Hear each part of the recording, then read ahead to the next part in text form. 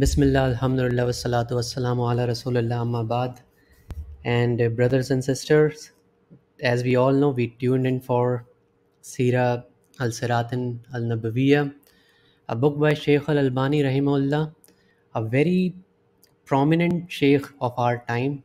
May Allah bless him. Whatever work he has done, he has given to this ummah, and he left the world. May Allah make it easy for him in the grave, and may Allah raise his status. So the Sheikh who has actually written this book is like one of the best Sheikh you can find in the modern times, who has actually written about Hadith. He mastered Hadith from inside out. So whatever Hadith grading you have seen. So for example, if someone has actually done some sort of studies of Hadith, there are grades of Hadith. There is a Sahih Hadith, there is a Hasan Hadith, there is a Daif Hadith, which is basically weak Hadith, and there is Mawthu Hadith, which is basically the Hadith which is not true at all. So the grading, you can see that it is mostly like Sahih, and in the bracket it's Albani. So it's basically this Sheikh. He has done studies in the Hadith, he mastered it completely. And this is basically his book, Saheeh Al-Seeratin Nabawiyyah, which basically is based on Hadith itself. It's not like any other Hadith. It is not like any other Seerah book that you have seen, which are basically story tales. And what authors actually do, they actually try to make it more interesting so that people read it like novel and stuff. But this book, it is completely based on uh, facts. That's it. And it will also debunk some of the things that you have heard from Sira, or you have heard about it from people. So we will be completing inshallah 5 chapter today. And so the first chapter is basically the noble ancestry of Prophet Sallallahu Alaihi Wasallam. And Allah also says in the Holy Quran that he does not send any messenger from the bad ancestry. So all of the messengers are basically from the best of the ancestry. And what is ancestry is basically your father, your forefather, and then your forefather. That is basically your ancestry. So prophets' ancestries are basically from a very noble families. They have a very good backgrounds. So Allah says in the Quran in Surah Anam verse 6, Allah knows best with whom to place his message. So that also tells you that okay, prophets are basically from good ancestry. Then we have some names. I will not be mentioning all of the names of Prophet Sallallahu Alaihi Wasallam, but some of the names are Abu Al-Qasim, Abu Ibrahim, Muhammad, Ahmad, Al-Mahi, Al-Hashir, and there are a lot of them. The hadith, which if someone wants to refer to, they can actually find it in Sahih Bukhari, Sahih Muslim, and Musnad Ahmad. Then comes the ancestry of Prophet Sallallahu Alaihi Wasallam, which actually makes him different from other prophet, which actually came after the Ibrahim alayhi salam. So our prophet actually comes from Ismail alayhi salam, unlike other prophets which actually came from Isaac alayhi salam. So the ancestry goes like this: that he comes from Ibrahim alayhi salam, then from Ibrahim alayhi salam we have Ismail alayhi salam. Then we have Banu Kinana, which is basically like a tribe, a very prominent tribe of their time. They're like very noble at their time. And then from Abu Kinana, we have Quraysh. And from Quraysh, our prophet was from Banu Hashim. Banu Hashim was like the top of the top clan of Quraysh. And he actually comes from Banu Hashim. So this also tells you that, okay, our prophet actually comes from a very noble background.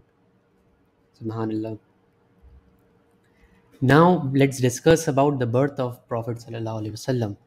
Again, a very important thing, and you will also learn that what type of things people have actually made out of this. But what does the Hadith say? So we have the Hadith. Hadith is Sahih Muslim, and you can see the reference number. It is 1162. Uh, it has been narrated by Abu Qatada radiyallahu anh. He says that the Prophet was actually asked about fasting on Mondays, that why he actually used to fast on Mondays. So he actually said that this is the day on I was born,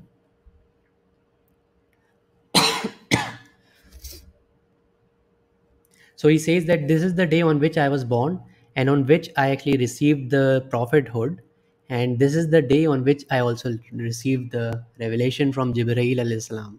So from there we actually know that okay, the day on which Prophet sallallahu alaihi wasallam was born, it is Monday. Okay. And which year was it? The year was the year of elephant. You can also see the hadith, it is in Tirmidhi 3619. Now, the year of elephant is basically when Abraha, the cruel ruler of the time, he actually came to attack Kaaba, and he actually took a lot of elephants to destroy the Kaaba. And Allah then sent Ababil birds to destroy that army. And you can actually learn more about it in Surah Al-Fil. It is complete surat is basically on this incident itself. So you can learn from it. Now comes a very important thing. So if I am actually mentioning something here, you can also check it. Let me just tell you how to check it. So basically this is the hadith. Let's just search it on Google, and you can see, you can find it on sunnah.com. It is basically a collection of hadiths. So if I click here, you will find this hadith over here. So you can see it. I just said the same exact thing. It is in Sahih Muslim, and you can also see the references. Now, the another point of telling you this thing is that every hadith basically has some sort of category. In Arabic, we actually call it bab, but in English, we can actually call it category. So in Sahih Muslim, we can also see Sahih Muslim also has a lot of categories. Okay. And you will see the category on which the birthday of sorry, the day is basically the Monday, which is mentioned. It is under the category of book of fasting. So Imam Muslim, because the hadith is from Muslim, Sahih Muslim, so Imam Muslim actually puts it, this hadith, under the category of book of fasting. So now comes the question of people who actually celebrate Mu'alid. So Imam Muslim, first thing is that he actually puts it under the book of fasting. He didn't put it under the category of two Eid. He didn't put it under the category of celebration, nothing like that. And the second point is that the hadith basically encourages us to fast. It is not telling us to do feasting. It is not telling us to celebrate, nothing like that. Third point is that Monday does not comes once a year. Monday actually comes a lot of times, approximately 52 times a year. Then the hadith mentions the day, it does not mentions the exact date. Because why it is not mentioning the exact date? Because we don't know about the exact date. And the most of the report on which you will find that what is that date, it is 12th of Rabiul Awwal, on which they actually celebrate the birthday of Prophet Sallallahu Alaihi Wasallam. Is also, they also mention the same thing, that this is the day we know about it, that this is the date on which Prophet Sallallahu Alaihi Wasallam passed away from this world. So what are we actually trying to celebrate? Are we trying to celebrate his birthday, or we are trying to mourn his death? That is also another question. Fifth point is that why didn't companions mention to these imams or their tabain? Tabain are basically the students of companions, and their tabain. Tabain is basically the students of companions. Why didn't they actually mention the date of Prophet's birthday? Are we actually trying to tell that we knew Islam better than the companions? Which is not true, right? And one more thing is that if we are, what we are actually trying to do on this date, we are trying to celebrate the birthday, but uh, fasting is not done by anyone. And again, one more important thing is that if it was allowed to celebrate this thing, why it is recommended to fast? Because on other two Eids it is not recommended to fast. You are not allowed to fast on both Eid, and you are also not allowed to fast on the Friday itself, right? Which is also the third Eid. So that is something to think about. Now comes the some of the signs which actually took place during the birth of Prophet Sallallahu Alaihi Wasallam. One very important thing is that when he was born, Jewish and Christians actually knew about it. And how they actually knew about it? Because it was mentioned in their books. It was mentioned in Injil. It was mentioned in other books as well, which was actually given to them as a revelation from Allah subhanahu wa ta'ala. So the incidence is from Hassan, not Hassan, different Hassan, Hassan ibn Thabit radiallahu anh. Uh, he actually said that he was actually a child of 7 to 8 years, and he actually didn't reach maturity at that time, but he was actually capable of understanding what is going on. But what he actually heard that okay, there are group of Jewish. There was one Jew. He was actually shouting. He was literally screaming in Yathrib. Yathrib is basically another name for Medina. He was shouting and he was saying, and then a group of Jewish actually collected. They came and they heard him and they actually asked him, "Why are you screaming?" Right? So he was like, "The star of Ahmad has risen," and that star is basically indicating his birth. So from here we actually come to know that okay, other people of the book, Jewish and Christians, actually know about the birth of Prophet sallallahu alaihi wasallam. But they actually didn't. They actually disbelieved out of stubbornness. Because Allah says in the Quran in Surah Baqarah, verse 146, Allah says, "Those whom we sent the scriptures," which means Jewish and Christians, "recognized Prophet Muhammad as they recognize their son. But verily, a party of them conceals the truth while they know it." That is, that they actually, the qualities of Prophet Muhammad, peace be upon him, was actually mentioned in Torah and in Injil, which is Gospel. But those people actually hide the truth. They don't want to, they don't want people to know about it. They don't want people to come to the right path because they were so busy with their idols, praying to their idols and stuff. And another thing which actually comes in the same category, it is a different chapter, but it is the same thing. There is in some of the Sira books, it is mentioned that when he was Prophet Muhammad, peace be upon him, when he was born, some buildings were on fire and a lot of things was going on. People were running here and there, but we actually don't find any form of hadith which actually confirms it. So it is more like a story. It is not something which is true. That is also something. Now comes the foster mothers of Prophet, peace be upon him. The most famous foster mother of Prophet Muhammad, we all know it was Halima al-Sadia. But before her, there was one more. In this, so basically, there are like 4 or 5 Prophet foster mothers of Prophet, peace be upon him. But in this book, only 2 are mentioned, and so we don't know about the other authentic sources. But these 2 are from the authentic sources. So the first foster mother of Prophet, peace be upon him, was Thuwaiba, not radiyallahu anh for her, because we don't know whether she actually converted to Islam or not. She was basically a slave of Abu Lahab, may Allah curse him, and she was actually freed. And the story is like that she used to suckle Prophet sallallahu alaihi wasallam, and after Prophet married Khadija bin Khalid radiyallahu anh, uh, he used to come to her home and she also used to come to his home. They used to exchange gift, and everything was positive. So but she actually didn't convert it to Islam, that's for sure. Then another one is Halima, and one famous incident is when 2 people actually comes to Prophet sallallahu alaihi wasallam, and those people, there were 2 men who actually came to him. They were wearing white clothes, and they actually hold him while he was playing with his foster brother. They took hold on of him and they cut open his chest, and they took his heart out, and there was a black clot of blood on his heart, and they cut it out and they threw it. After that, they actually brought a golden basin with them, and in that it was actually filled with ice, and they washed his heart and chest with that ice, and then they actually sealed it, and that's it. So later on, we actually came to know that it was indeed Jibreel al Islam from another hadith of Prophet sallallahu alaihi wasallam.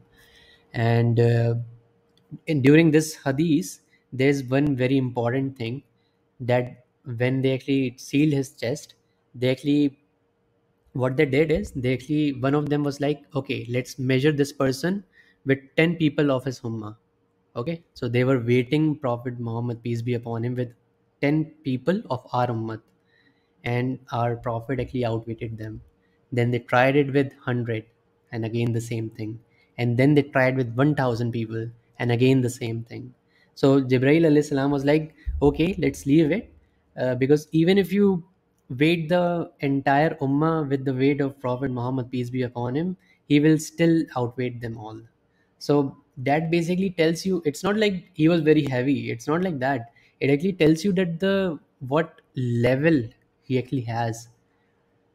It's basically just that subhanallah, the level that Allah subhanahu wa ta'ala has given to him, the honor that Allah subhanahu wa ta'ala has given to Prophet Muhammad, peace be upon him, that he is from the best, uh, that he is from the best clan, the best noble family, and he is the best person in the children of Adam, and stuff like that. That actually tells us to honor our prophet and nothing else. Then comes a very sad part of the life of Prophet, peace be upon him, when his mother was passed away when he was at the age of 6. His father passed away when he was not even born, and his mother passed away when he was the age of 6.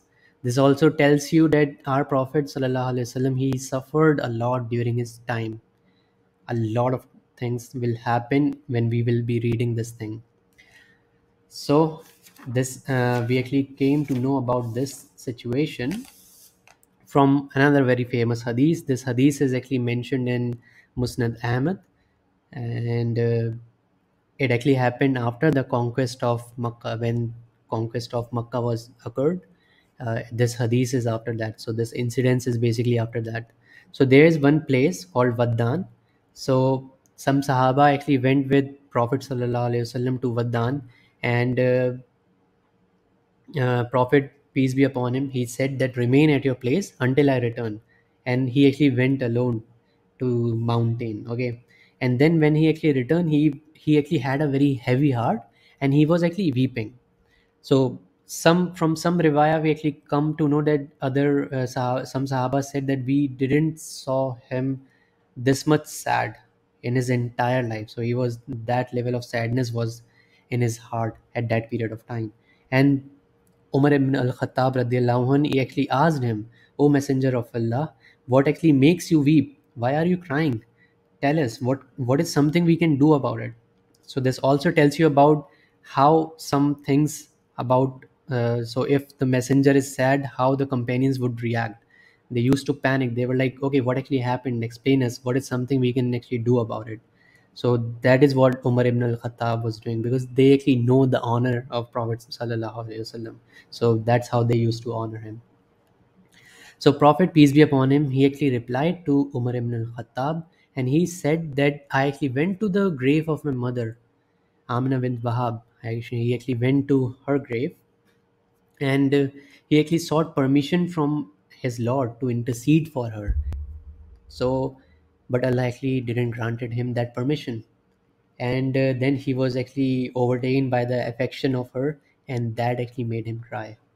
So that also tells you that there are a lot of people who actually say, okay, we are going to be doing whatever we want to do in this life, and our prophet is going to be saving us from whatever is going to be happening. We can do shirk, we will not pray namaz, we will not read Quran, we will not give zakat, we will not do hajj and umrah while we can, but still prophet will intercede for her, for all of them, for all of the ummah. But here you can see he actually tried to intercede for his mother, basically his mother, but Allah subhanahu wa ta'ala didn't give him the permission, because his parents were actually not on Islam.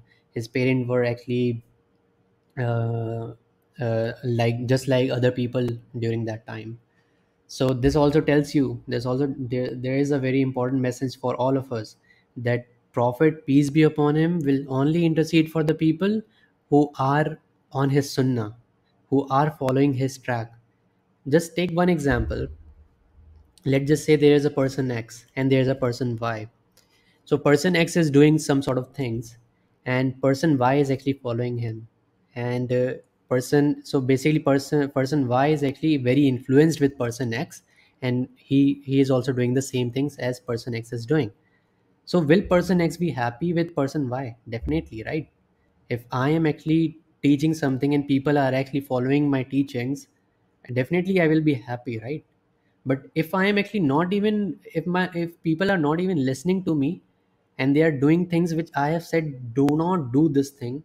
I literally spend my entire life telling the same message that don't do this thing, stop this and that, but still people are doing this. Will I help them? Definitely I will not, right? Same is with the prophet, peace be upon him, as well. He spent his entire life, as we will read in the Sira, that the only message he actually spread was the message of monotheism, the message that there's one God, you should pray to him, right? That was the entire message. That is the basic foundation of Islam. But if someone is like, okay, I will be doing polytheism, I will be praying to people of the grave, but still Prophet Sallallahu Alaihi Wasallam will actually intercede for me. That is actually not happening. And again, some people will actually ask why Prophet ﷺ gave the permission to visit us to the grave. So this permission was actually granted after the conquest of Makkah. So before that, Sahabas were actually not allowed to go to the grave of their mothers and parents and their relatives. It was prohibited to them. But and why Prophet peace be upon him actually did that? He actually did it so that people don't misguide themselves, so that they don't go to grave and they were like, okay, let me just pray to them. This is the concern he had for his companions. So just think the concern he should be having for all of us. And again, one important thing is that you can actually find that these graves were not actually permanent graves, because Prophet ﷺ actually prohibited from making the permanent graves. He actually prohibited to do whitewashing on grave. He actually prohibited us from writing on the grave, and he also prohibited us from building anything over the grave. But that is what we are seeing all around us. Basically, in Southeast Asia, what is actually happening? If someone dies, we have a mazar for him, and people just go and pray. That's what we do, right? But the hadith of Sahih Muslim just says the opposite. So, my one question for all of us is the same, that if you are going to be telling the people of the grave that okay, this is wrong, they will be saying that you are a Wahhabi, or you are someone who is not following the Sunnah of Rasulullah sallallahu alaihi wasallam. And what I am reading right now, I am literally reading Sahih Muslim, the hadith of Sahih Muslim. And people will be like, okay, some people who are arrogant, what they will say?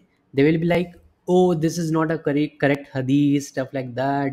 But this hadith is in Sahih Muslim. How can you deny that? If a Muslim, if a Mu'min is actually denying the Sahih hadith, Sahih Muslim and Sahih Muslim, Sahih Bukhari and Sahih Muslim, they are not on correct path. That is one thing. And second thing is that okay, if they are believing the entire hadith but not this one, but the chain of this hadith comes from Ali ibn Abu Talib radiallahu anh, subhanallah. The chain of narration comes from Ali ibn Abi Talib radiallahu anh. So that is the beauty of this hadith.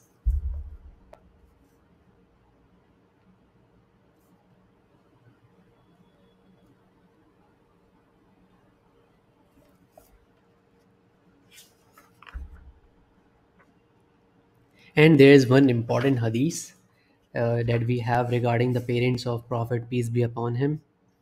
And the hadith is that it has been narrated from Anas ibn Malik radiallahu anh, that a person actually came to Messenger of Allah, and he actually asked Messenger of Allah that where is my father? So Prophet sallallahu alaihi wasallam said that your father is basically in the fire. Basically, he is in the Jahannam, because his father was not on the correct path. His father was not following the right Islam. So he said that he is actually in fire. So that person actually didn't like what the Prophet said, and he actually turned away from him. So Prophet sallallahu alaihi wasallam called him, and he said, "Verily, my father and your father are in Jahannam." Rest Allah knows the best, but let me just leave you with this hadith, that this is the hadith that we have. Now, Al Albani, who are basically I can actually mention the hadith number, but the thing is that it will actually take a lot of time. What I can do is that after the session, I can actually put it on my story, that whatever hadith numbers I have mentioned, I can just put it entire thing on the story. Let me just know if that works for you. So back to the topic. Al-Albani actually debunked some people who were like, okay, this hadith is basically not true, and stuff like that. And he has done the entire debunk of this thing, this whole situation. And it is like 3 or 4 pages, so I actually don't want to go to this thing. So those were basically the chapters which we have actually completed. So it is basically a long session. It will actually go, we are actually taking it slowly in the beginning, because I don't want to feed you all with a lot of information on the day one. But whatever we are actually reading here, it is like, it should be learned by everyone. So the akida of everyone, or the basic belief of everyone, should be that we should know how our prophet actually lived. That's the entire purpose of reading the surah. Basically, the life that we actually have, we have taken it in a grant, right? We are doing our work, we are just praying, literally not even praying sometimes. We just miss out on prayers most of the times. We are not fasting because we think we are weak, or we will feel sick, or we are not giving zakat because we think that okay, it will reduce our wealth. So the entire purpose of sira is to learn this, that those people basically they didn't even have anything. When you will learn about the wars, you will you will see that how do these people even used to fight, that they literally don't have anything to eat, have nothing to drink, but they are still fighting just for the cause of Allah subhanahu wa ta'ala. And this is what the ummah has actually forgotten. This is the thing that we all have forgotten. And that's the only reason why we are suffering. So when we actually, let me just give you a perspective of a student of knowledge. I'm not the student of knowledge, but what actually goes on in the process of becoming a student of knowledge. So basically we start with two things. It's not salah or quran or zakat, nothing like that. Those are the five basic principles which we all have to do regardless. But it starts from aqidah, it starts from your creed, and it starts with your seerah. You learn how the Prophet ﷺ tried. He actually did his best. He gave his best so that his ummah does not suffer. That's it. There is a very beautiful hadith where people of Quraysh actually came to Prophet ﷺ and they were like, "O Prophet of Allah, if you can actually make the Mount of Safa amount of gold." And basically people who have actually gone to Hajj or Umrah, they must have seen the Safa and Marwa. So the entire mountain of Safa, it is not like it is right now. Let me just show you the image if we can actually find it.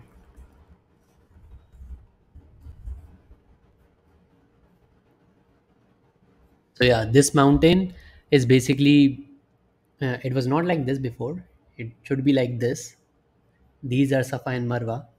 So our prophet, they actually told, now you can at least see the area of this thing. It was very big mountain, but for the ease of people, Al Saud actually made it like this.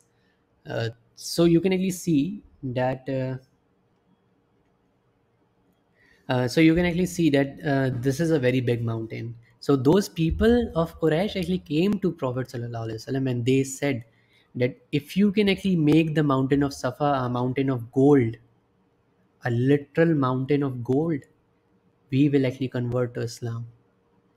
And then Rasulullah sallallahu alaihi wasallam prayed to Allah subhanahu wa ta'ala to do it.